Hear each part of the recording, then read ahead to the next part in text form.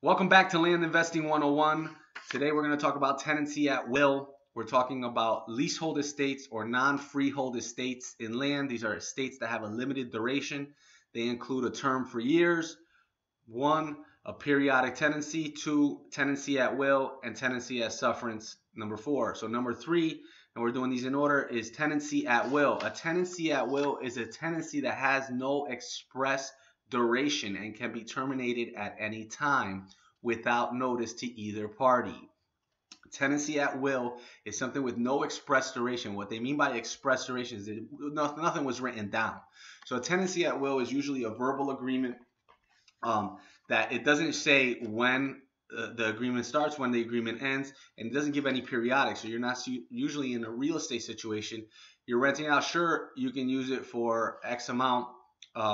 You can use it for X amount a month, but there's no durational language, meaning sometimes they don't even say month. Yeah, you can use it at a reasonable rate, right? They move in. There was no set timeline. There's no set timeline on when to pay the bill. This is going to be considered a tenancy at will.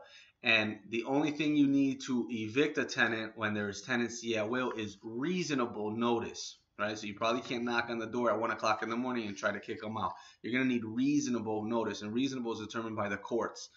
So this is why it's always a good idea to have a written agreement. But if you don't have a written agreement and you have a tenancy at will, it basically means it can go on as long as any party wants to, unless it's terminated by any party. But if any party terminates, there has to be just reasonable notice or no notice at all.